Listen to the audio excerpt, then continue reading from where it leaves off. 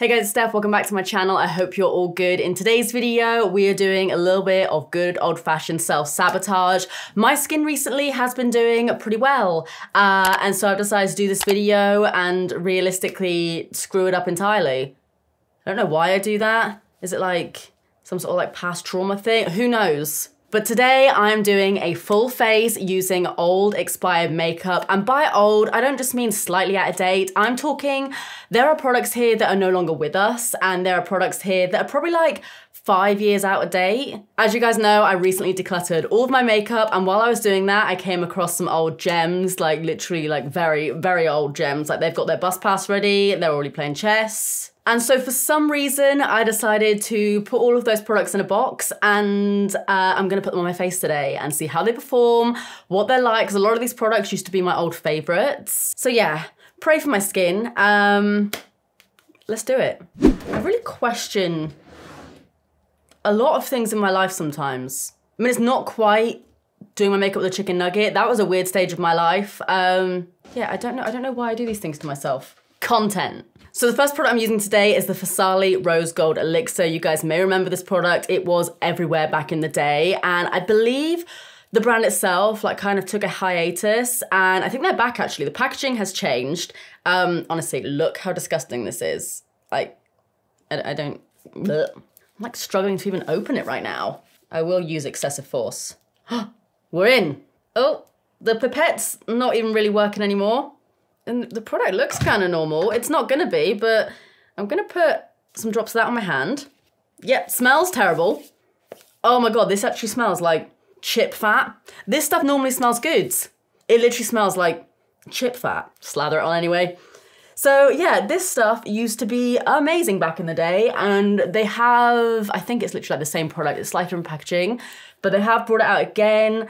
And I may pick up another one because I did used to like it a lot. I mean, it does just look like I have applied chip fat all over my face. Okay, I don't really have much to say about that. Oh, the smell. And if you think I'm doing a freaking wear test with this, no. This is coming right off my face as soon as I'm done. Next, I'm going in with this concealer here from Model Zone, which is no longer with us. And this used to be such a good dupe for the IT Cosmetics Bye Bye Under Eye. I'm using it in the shade Medium. Oh. Just squirted at me. Just gonna squeeze out some of the excess there. And I used to apply this with my finger, so that's what I'm gonna do. I'm not normally too fussy with slightly expired products, especially if they're like powders or something. Creams though, they can get a little bit chip fatty. But yeah, this concealer has intense coverage, or at least it used to, like back in the Stone Ages. Oh my God. I'm gonna go around my nose a bit. I mean, it's not applying too bad. I still want to scrape it off my face, but it's not too bad. Just slightly blend this out with my brush.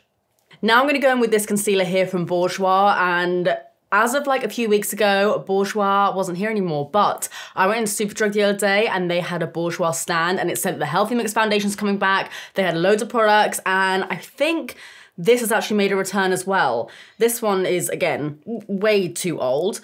But yeah, very excited about that. Let me know if you guys want like an updated Bourjois testing video, because I used to love their base products especially. So I'm gonna fill in. I mean, it's actually applying quite nicely, to be honest. And again, I'm just gonna blend all of that out. This is actually applying quite nicely. This one wasn't too old. So, but yeah, this is actually applying all right. I'm still throwing it out, don't get me wrong, but I thought it was gonna be a lot worse. And even though I'm like self-sabotaging myself right now, I am gonna try and make this look as good as I can. But I don't think that's looking too bad. What do you guys think? Don't do it. Like, don't do this to yourself, but it could be worse. Next, to warm myself up a little bit, I'm going in with a product that I don't even know how old this is. I just know that it's probably one of the older products out of the bunch. This is the LA Girl Pro Concealer, and I have it in the shade Beautiful Bronze. I used to use this all the time for contour. Like, before I even really knew what contouring was, I would use this.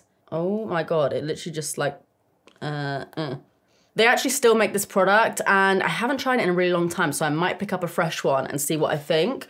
But I'm gonna pop some of that here and just warm myself up a bit with that. The colour's quite nice. gonna bronze my cheeks up a little bit. This seems pretty normal so far. It doesn't seem too bad at all. Good on the sides of my nose. This isn't looking too bad. I think I'll probably get another one of these at some point, because if it's performing like this and it's like 87,000 years old, I think I might quite like it as, you know, a brand new product. So I might pick this up. I think it's like £4 or something. I don't think I used to like this as an actual concealer. I don't remember loving it that much, but a little bit of contour. I wasn't expecting to necessarily like much from this video, but I might get another one. I do think the rose gold cooking oil is helping everything to blend out. My face might stink, but at least it's looking blended. I'm gonna get that on a t-shirt. I'm gonna make merch saying that. So I don't have an out-of-date powder to use, so I'm just gonna go in with my Huda Beauty one. Do the under eyes. For a lot of these products, this powder wasn't even made at the same time they were around. I'm sitting here thinking, like, what other terrible video can I do? Now I've got like cooking oil in the brain. Steph, don't put cooking oil on your face. Don't do it. My ADHD brain is just sort of like, what weird things can I do? Like, let's see what it's like, but I don't need to do that, do I? I don't. Talk me out of it, please. I won't lie, this actually isn't looking too bad. I feel like this is a fail video waiting to happen, but it's actually kind of working out. Next, I'm going in with one of the most expensive bronzers that I've ever come across. In fact, it might actually be the most expensive bronzer. It literally looks like I have crap all over my hands right now. Just wipe that off. It's not very aesthetically pleasing, is it? But this is the Rodial Instaglam bronzer in the shade 02. And this retails for £52. And I actually barely used this. I liked it originally, and then I found so many better bronzers. This one, for me, I don't know, it's just a little bit kind of dull looking on the skin. I'm just bronzing myself up a little bit with that. You guys know, I'm all for like expensive bougie makeup. I love it. I think I probably do prefer more affordable makeup, but I also do love some more luxury, expensive stuff. But £52 for a bronzer, like what are you giving me that is worth £52? Bronzing me up a touch, but yeah, I mean, it's not bad. It shouldn't be bad, £52, but it's not good. I didn't even like it that much when it was new. Packaging's good quality, but again, £52. I kind of fell out of love with this very, very quickly. Like I tried it and I was like, oh my God, expensive bronzer, it must be amazing. And I like convinced myself that it was good. It's not that good. It's fine, but it's expensive, which means that it's not fine. I'm now gonna go in with this Sigma blush. I actually think they still do this, but it's like different packaging. This is the Sigma Corda Rosa blush. This was one of the first blushes I ever got. Other than like a bourgeois one or something, this was the first kind of like slightly more high-end blusher that I had, and I used to wear this all the time. I feel like a lot of the time powder products, they do kind of last pretty well. Like I'm really not too fussy when it comes to powder products like that. So I'm expecting these to work pretty well still. I'm gonna add quite a bit of blush. That was fine. It's a really, really nice blusher as well. If you guys haven't tried this out and you're in the market for a new blusher, the Sigma ones are really nice, and the shade Corda Rosa, this one here, is really, really pretty. I would probably get that again. Next, we move on to highlighter, and I have this one here from Pure. It's their Afterglow, and I think this is my first ever highlighter, like ever. This is where the obsession began. So let's give this a swatch. So it looks like that. It looks a lot more subdued than the highlighters that I use these days, but I remember it being so pretty on the skin. So I'm gonna take some of this, pop it on my cheeks, and let's see what all of the hype was about back in the day.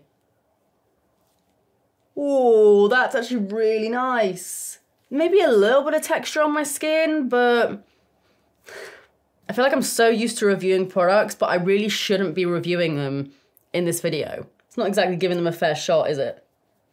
Yeah, look. It's like, it's intense, but it's quite a soft focus glow. It's not like super metallic. Again, I would probably get that again. And I know they do still do this. Again, it's just in slightly different packaging.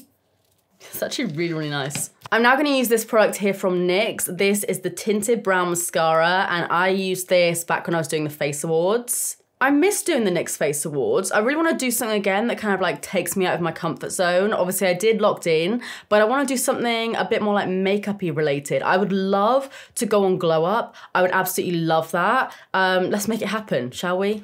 Anyone from production watching? I would love that. The skill that people have these days is absolutely insane. So I'm sure I would get kicked out like during the first round if I ever even made it on. But yeah, would love to do that. Yeah, I just want to do something again that like takes me out of my comfort zone. So this is a tinted brow gel, which I never use anymore because I feel like my eyebrows just don't really need much doing to them. It's made my eyebrows look so much thicker, and I'm using this in the shade Espresso. Let me know, by the way, what products you guys used to be obsessed with years ago. My eyebrows look so dark and so thick, and all I did was put a little bit of that through. I don't really use tinted brow gels that much anymore. If I do, it's literally just something like Gimme Brow, just to add a little bit of fullness in certain places.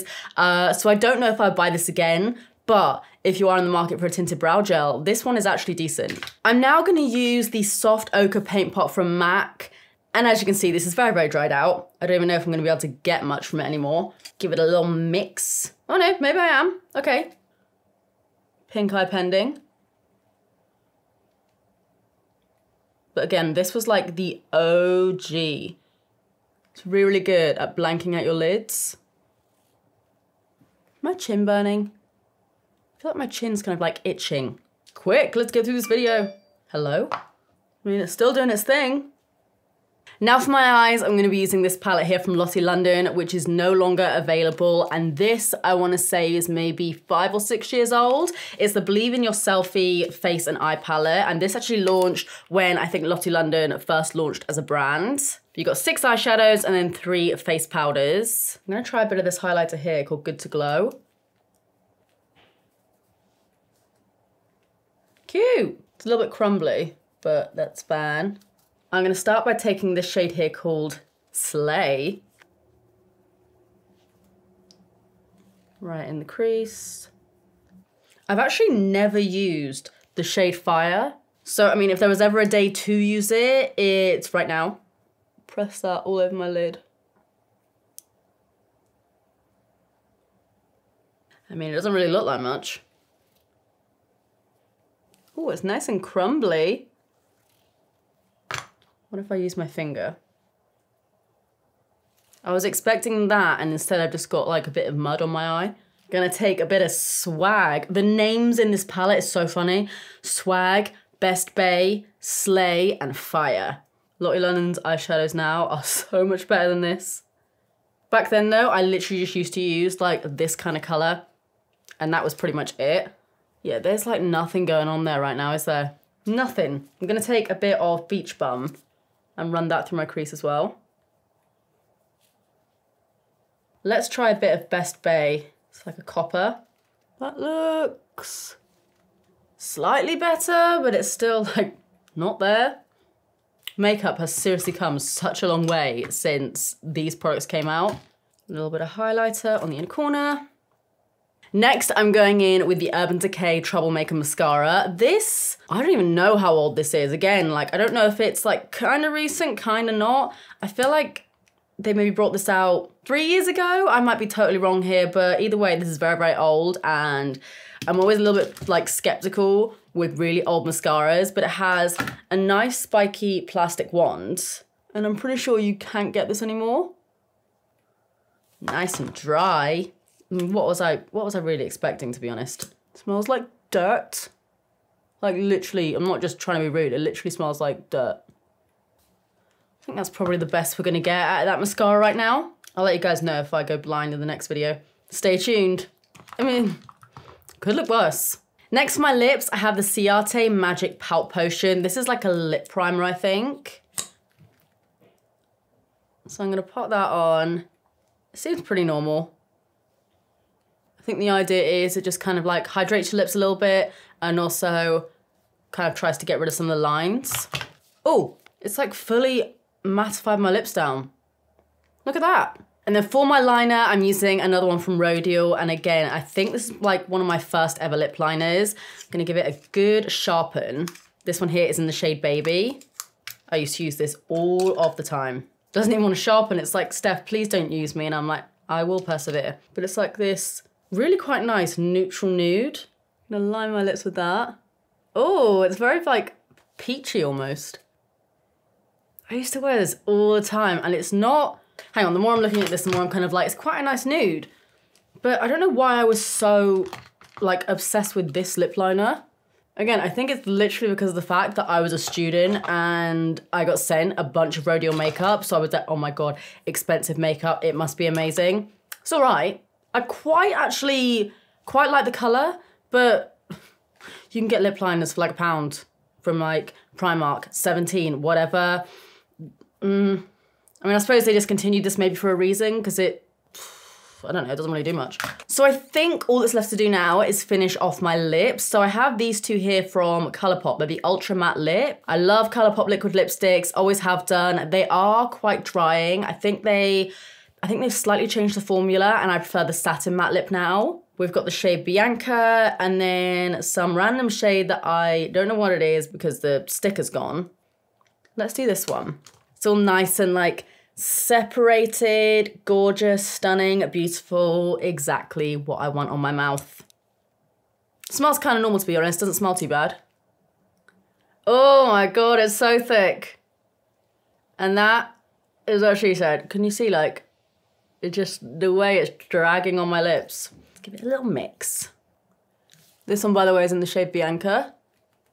Oh, got a nice crusty little flake going there. I feel like I'm just smearing like butter on my lips right now. There's the fail we were looking for.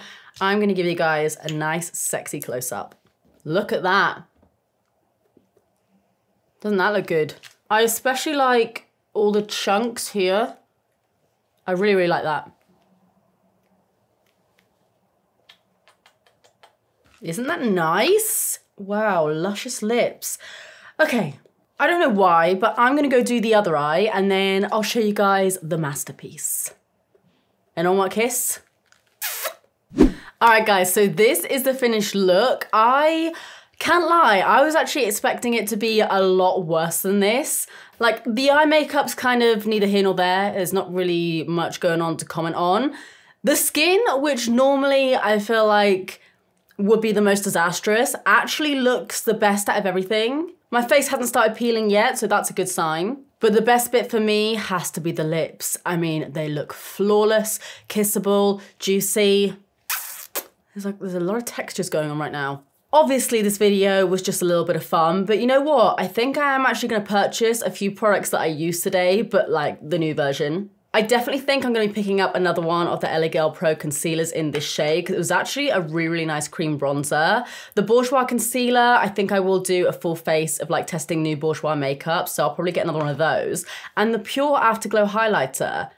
This actually looks really, really pretty on the skin once it's all settled down especially. And Pure's a really, really nice brand. I don't really feel like anyone talks about them anymore, but they are really, really good brands. And you know what? As terrible as it looks right now, I was actually just on the Colourpop website and I think they've got free shipping to the UK. I don't know how long that's for, but either way, I might make another Colourpop order. Like somehow these crusty lips have inspired me to do another Colourpop order. So if there's anything you guys want me to try out from there, let me know and I'll make sure I order it up. But yeah, let me know what you guys think, especially of the juicy, beautiful, kissable lips. Was there anything that surprised you today? Were you expecting there to be any kind of fails and maybe there wasn't? I really don't think it looks that bad. Like if I just took away the lips, I actually feel like it looks like pretty standard makeup. Hopefully you guys enjoyed this video. Thank you so much to all the products.